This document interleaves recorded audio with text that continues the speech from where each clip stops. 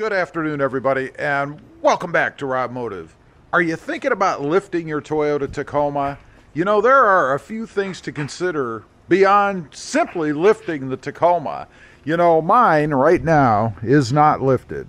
It does have different wheels and tires on it, of course, but you can probably see from the gapping in the front and the gapping in the back, it still has that kind of nosedive down look about it. And check out that color in this lighting. It's like a really cloudy day out here, but man, does that thing look freaking awesome. Anyway, besides lifting alone, there are three other things that you really should consider, depending upon how tall you're going to go, I guess, with the lift and with your wheel and tire setup, particularly the height of the tires, I suppose. Now, before we get into it, there is one thing I want to mention. There is still a discount code out there for Pedal Commander. All the big sales are over. Their big $50 savings that they had. But you can still save 30 bucks on this. Discount code RobMotive1 at pedalcommander.com. And this will be a must if you're going to put bigger, heavier tires on your Tacoma, because you're going to notice that throttle lag even more. The #1 mod for the Tacoma, in my opinion. Anyway, let's get on to the topic at hand. What are the three other things that you need to consider? Number one, the jack. Of course, you have to be able to jack it up in the air if you want to do anything like change a flat tire, if that should ever happen to you. Or maybe you rotate the tires yourself. You've got to have something that you can get under there to get the truck up, right? You will find, as I did when I went with a lift and bigger tires, that the jack that came with the truck wasn't sufficient.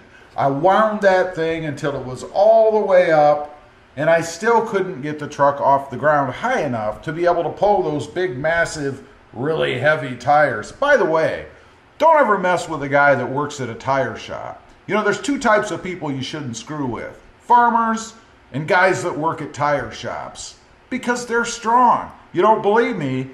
Go out, pick up one of those great big tires yourself. They're heavy. Or maybe I'm just old. I don't know. Anyway, the jack. You've got to get something that will work with the setup that you get. Now, there are those high lift kind of jacks that are designed to be placed underneath a jacking point on the side of your truck. You could use them in the front, maybe corner on the bumper, if your bumper is set up that way. But don't think you can go buy one of those high lift kind of jack, you know, those ones that crank that have a little tongue underneath, because there's nowhere to hook them onto. You know, I had thought about getting one of those myself a while back, and it wasn't until I really got into researching them that I realized they wouldn't work on my truck. I didn't have anywhere that I could put that jack up against the side of the truck and then hoist it up in the air. And you want to know how important jacks are. Be careful. I saw a video of a guy recently. The channel's called Autovlog, right? Been watching this guy for a long, long time. He jacked up his car recently and it fell. It fell down. Maybe didn't. He doesn't know yet. Damaged his rotors, busted a trim piece off the side. I mean, it was a disaster. Really nice car, by the way. Too bad that had to happen to him. Made for a great YouTube video. Not so good for the car itself. I believe he even damaged his door. Check him out. Next up, wheel chocks. Chocks? I'm not exactly sure how you pronounce that, but I'm talking about a block or something that you put underneath the tires. They should be called tire chocks. I guess they probably are. The point of them, obviously, is to keep the vehicle from rolling. That's what happened to this guy. He didn't put one of those underneath his wheel. The car was on a slant, and the jack and everything. It was one of those jacks that has little wheels on it, you know, a floor jack. And the whole car rolled. Make sure that you put tire chocks, bricks, block of wood, anything to keep that tire steady so that the whole car doesn't roll back. Just a little tip, if you're out there somewhere, you're probably not going to be on a surface that's perfectly flat. Never hurts to be prepared, and even a little chunk of wood would be better than nothing.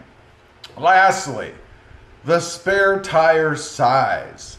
You know, when you put bigger tires on the truck, particularly if you go way bigger, obviously that spare that's underneath your truck right now is not going to work. Now, would it get you out of a pinch? Yeah, it probably would, but you'd be going down the road kind of like this, you know, because that tire is too small. And if you have to do that, make sure, and this adds to the length of the whole process, but make sure that you put those off-size tires or tire on the back. Don't put that tire on the front of your truck. Trust me, it's not going to work. Of course, if you're unlucky enough to have a front tire blow and you have one spare, you're going to have to do some moving around of tires. That's a bummer, but you definitely don't want the bad size tire to be on the front. Now, the other question is, I guess, is what do you do with that spare tire? You know, if you just try to stick it up underneath the truck, where the current spare is, it's not going to fit. I discovered that myself when I had gone, I believe it was with 285s on my previous Tacoma, not this one, of course.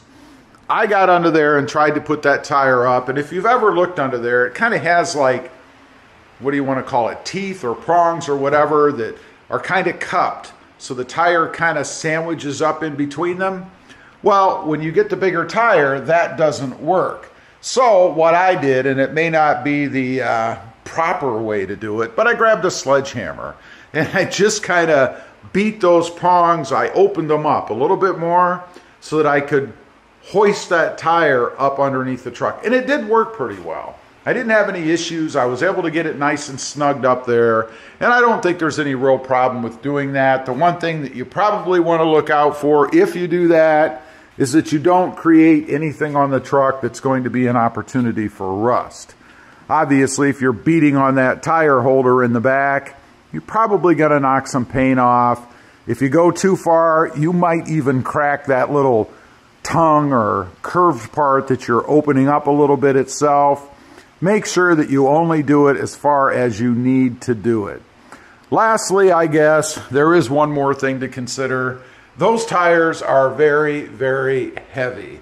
So it might not be a bad idea to have I don't know, some length of wood, a 2x4 or whatever, to kind of help you hoist that tire up to where it needs to be on the wheel itself. In other words, you can lay that piece of wood down on the ground, simply roll the tire up on it. It'll raise the tire up about 1.5 inches if you're using a 2x4. Maybe you get a couple of those 2x6s, put them together. Now you're going to be at 3 inches. You really shouldn't have the truck up any higher than that, so that ought to enable you to at least be able to finagle that great big heavy tire on the back. Again, trust me, if you've never lifted one of those yourself, give it a try. You'll be surprised at how heavy they are to maneuver. Particularly, I think more so because of the awkwardness of them. I mean, they're a big, heavy, round tire. They are quite heavy. Anyway, I just wanted to get on here, talk about that a little bit. There's always more to anything that you do. If you're going to lift your truck, make sure that you consider the jack. Just a pair or one single wheel chock is probably good enough, tire chock. And the spare tire so that you don't get stuck somewhere and think that you're going to be able to continue your journey without fixing whatever has gone wrong on the tire that's underneath the truck. Leave a comment. Let me know. Ever run into any trouble? I'd be curious to know. Thanks for watching. Stay safe out there. Bye.